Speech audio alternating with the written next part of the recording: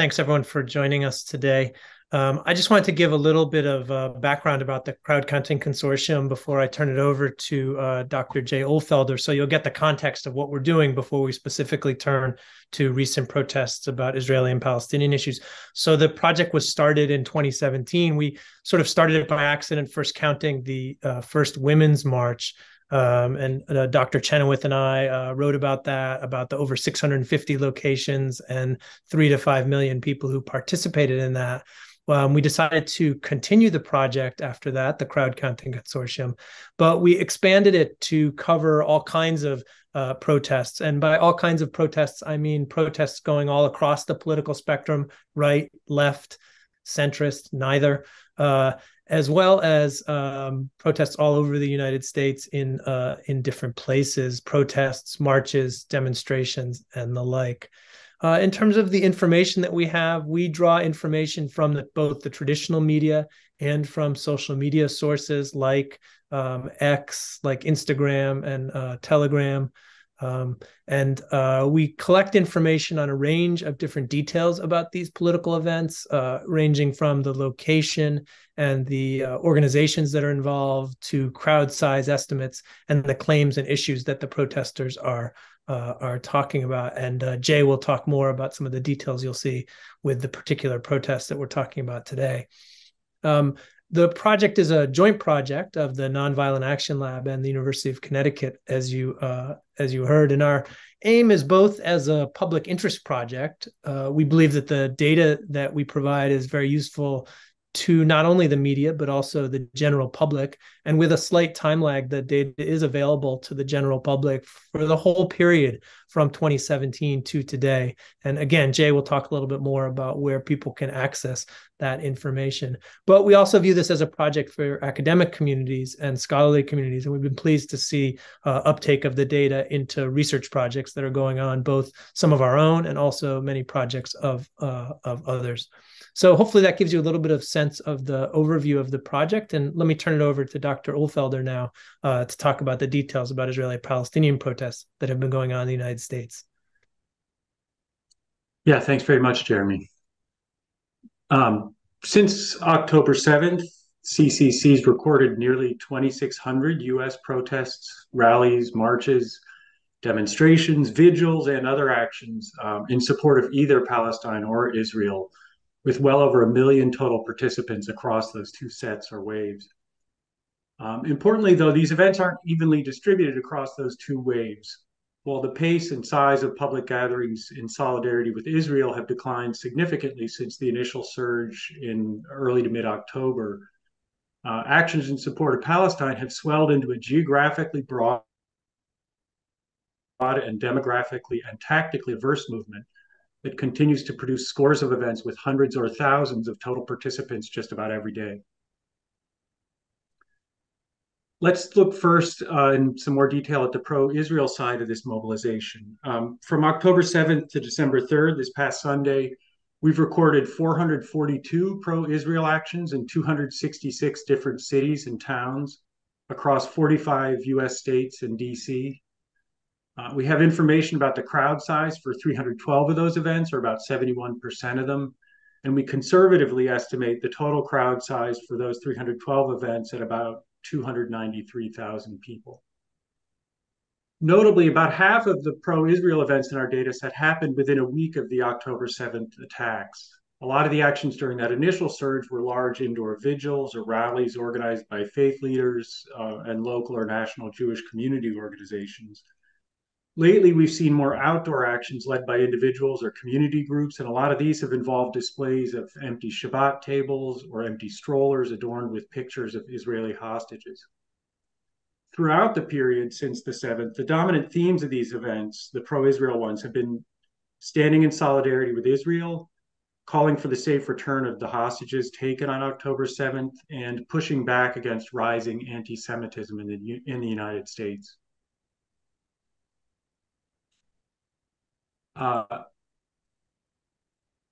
Over that same 8-week period, we've recorded more than 2,100 pro-Palestine actions in 497 different cities and towns across 49 US states, the District of Columbia, Puerto Rico, and Guam.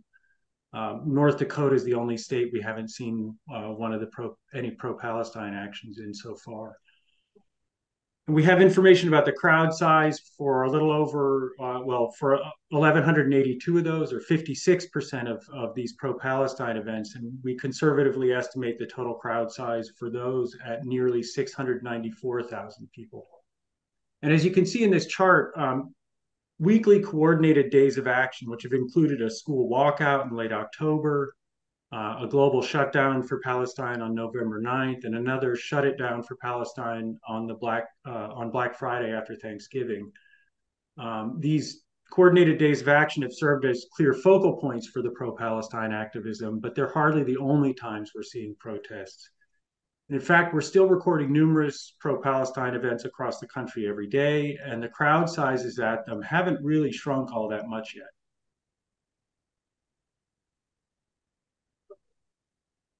Our data also shows some interesting contrasts across the ongoing pro-Israel and pro-Palestine waves. First, we've seen elected officials at a much larger share of the pro-Israel events than the pro-Palestine ones. Almost 25% compared with less than 2% of the pro-Palestine events.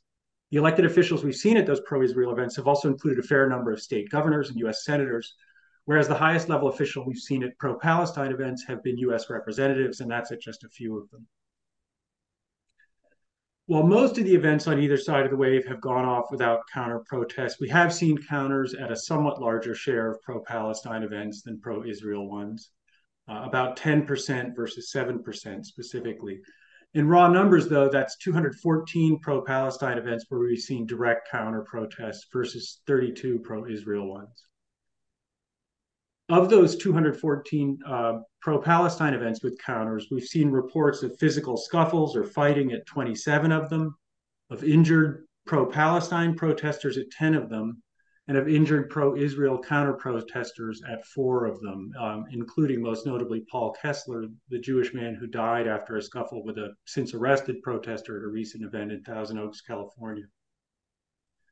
Of those 32 pro-Israel events with counters, we've seen reports of physical scuffles or fighting at 4 of them, no reports of injured pro-Israel protesters, and reports of injured pro-Palestine counter-protesters at 1 of those.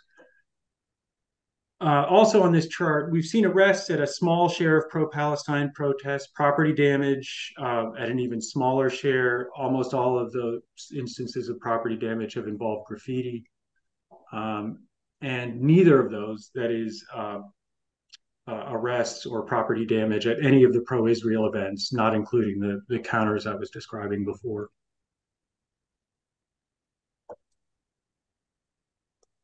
Zooming back out to the bigger picture, I think we're fairly confident at this point that this year's pro-Palestine wave is the largest and broadest pro-Palestine mobilization in US history.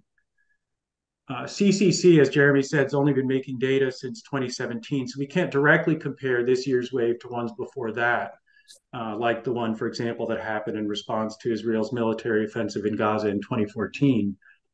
But as you can see in this chart, the 2023 wave is already much larger than the one we saw in 2021 over the Sheikh Jarrah neighborhood and the storming of the Al-Aqsa Mosque. In contrast to the ongoing wave, that one in 2021, which seemed unusually large at the time, involved only several hundred events in total and faded fairly quickly from sharp peaks on a few early weekends. Whereas in 2023, we've already seen over 2,100 events and we're at 8 weeks and counting. It's also pretty unusual to see such a large and long mobilization focused on foreign affairs. This chart's comparing the ongoing pro-Palestine wave to the wave of actions we saw after Russia invaded Ukraine in February 2022. So similar to the 2021 pro-Palestine wave and this year's pro-Israel wave, last year's anti-war wave around Ukraine and Russia waxed and they mostly waned pretty quickly within a few weeks, and comprised hundreds rather than thousands of events in total. In fact, this fall's surge in pro-Palestine protests is one of the largest mobilizations we've seen in the US around any political issue since the racial justice uprising of 2020, which itself was probably the largest protest wave in American history. Another of the big recent waves came last year in response to the Supreme Court's reversal of Roe v. Wade. And as this chart showing, those 2022 protests around reproductive rights peaked sharply twice, once soon after the draft decision was leaked, and then again when SCOTUS actually issued its ruling in June. But even with those two huge peaks, we logged fewer than 1,900 events against that ruling across 75 days, compared with more than 2,100 pro-Palestine events in just over 55 days so far this year, and obviously still going. One reason this year's pro-Palestine wave has gotten so large is that it's spread to so many towns, including ones that haven't traditionally mobilized around this issue. As I said earlier, we've seen events so far in nearly 500 different US cities and towns, and as this chart's showing, we're still seeing handfuls of new cities and towns joining that set nearly every day. In other words, cities or towns that hadn't previously had a protest on this particular issue since October 7th. So clearly, this isn't just a big city thing, and the movement's still spreading to new parts of the country, even 8 weeks later. Neither is it just a college student or college campus thing. This chart's showing a lot of these pro-Palestine events have happened on college or university campuses, and in some cases in middle or high schools, but most of them have not, especially lately.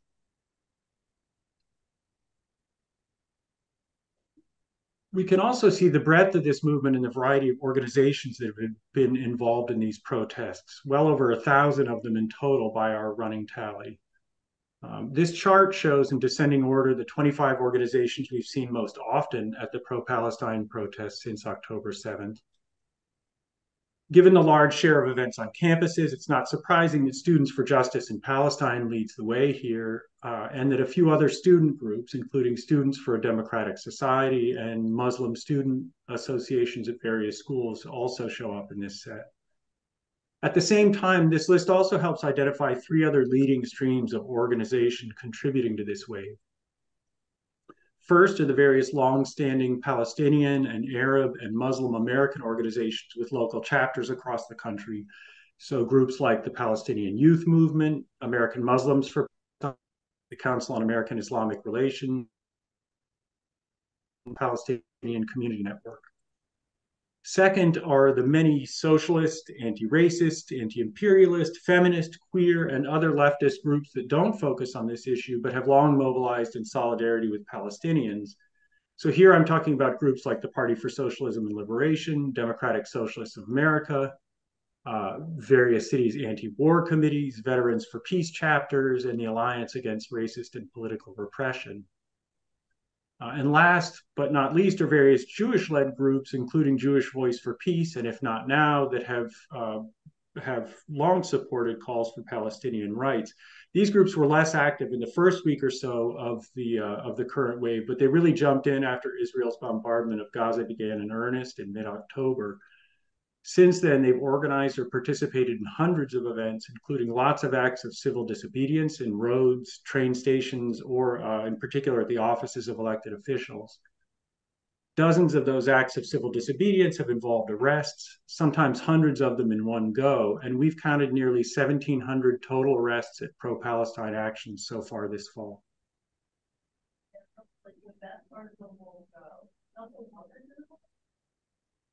Since the start of 2022, CCC's also routinely recorded verbatim the demands and other claims that protesters make, as evidenced by the signs, banners, flags, and chants we see or hear in photos, video, and other reporting from the events we track.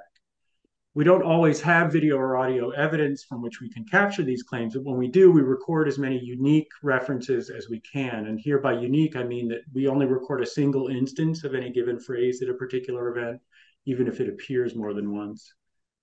And the point of all this transcription is to enable us to analyze the character and evolution of protest rhetoric within and across movements, and importantly, to let the protesters speak for themselves on what their events are about.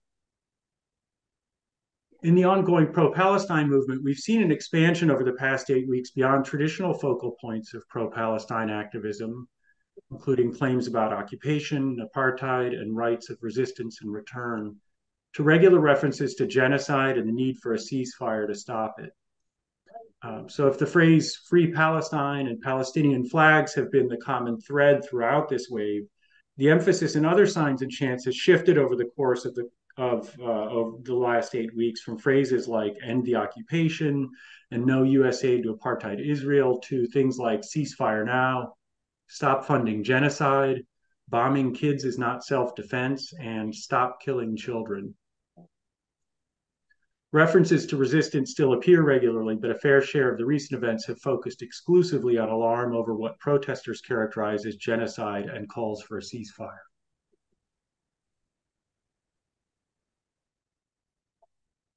In addition to keywords, we can also look at how often we see specific phrases. So this chart showing the 25 phrases we've seen most often at pro-Palestine events since October 7th. And by far the most common claim here is also one of the simplest, at least rhetorically, Free Palestine. Also notable here, though, is the broad prevalence of the phrase from the river to the sea, Palestine will be free, which we've seen or heard in material, again, signs, chants, and the like, from more than 400 events over the past 8 weeks. While the Anti-Defamation League describes this phrase as an anti-Semitic one that implicitly calls for the destruction of Israel and violence against its Jewish citizens, a lot of pro-Palestine activists, including ones we've seen interviewed about it in videos from the events we track, dispute that assertion and describe it as a positive call for Palestinian rights and freedom. Obviously, our data set can't adjudicate that argument, but it can show just how common that call has been and what else is said at events where it's been seen and heard. Last, this chart, like the previous one, also shows how prominent calls for a ceasefire in Gaza and against genocide have been during this wave. So ceasefire or ceasefire now is the third most common claim, not far behind from the river to the sea. And it would jump to second if we counted phrases like Jews say ceasefire now along with it. Meanwhile, references to genocide, war crimes, and bombing children appear in several others, and we see a specific chant about President Biden cracking into the top 20 here as well. At this point, you might be wondering why we haven't showed similar charts about rhetoric for the pro-Israel wave. I mean, we could do that in terms of generating them, but it wouldn't be very informative because the sample of events is much smaller, and a fair number of those events were vigils or demonstrations that didn't involve signs or chants beyond Israeli and sometimes American flags, kidnapped posters, and variations on the theme of We Stand with Israel. There's a lot more we can do with the data on this topic. I want to stop there for now to leave plenty of time for questions. Before we get to those, though, I want to show you where you can find the data, as well as information about how to access and use it, and how to reach us with questions. So the primary home for the data set is a repository on GitHub. You're seeing the top of that page here. As Jeremy said at the top, the data are freely available to all comers, no registration or anything like that required. And there are instructions on how to download the data set, as well as links to our data dictionary and coding guidelines on that repository, where the coding guidelines are where you can find information about the sources we use and the procedures we follow in making the data. The version of the data set that's available here is updated weekly on Wednesdays with events through the preceding Sunday. And it also includes some features we add Google Sheets, I'll show you a snippet of in a second, that make it a little easier to analyze. And that's including tags for associated political themes, things like foreign affairs, reproductive rights, et cetera. And IDs for counties as well as towns and states, so you can filter things easily that way. The data set stored in that GitHub repository is an amalgamation of data we make daily, just more or less in real time in Google Sheets, where the sheets are organized by the month, year. You're looking at the top of the at least a couple day old version of the one for the current month right here. We also make those Google Sheets publicly visible, but we make them visible a few days into the start of the next month. So for example, the November 2023 sheet became publicly visible yesterday on December 4th. In both the Google Sheets and the compiled data on GitHub, we include hyperlinks to all the sources used in creating each event record. That's mostly about crediting the sources and showing the provenance of the data, but those links may also be useful to you, to journalists, in cases where you want to take a deeper look at specific events. I think especially for larger protests, those sources may include photo or video from the scene that our structured data is only capturing the surface of. Finally, if you ever have questions about the data set, what we're seeing as we make it, or how to use it, please feel free to email me or my colleague, Dr. Soha Hammam.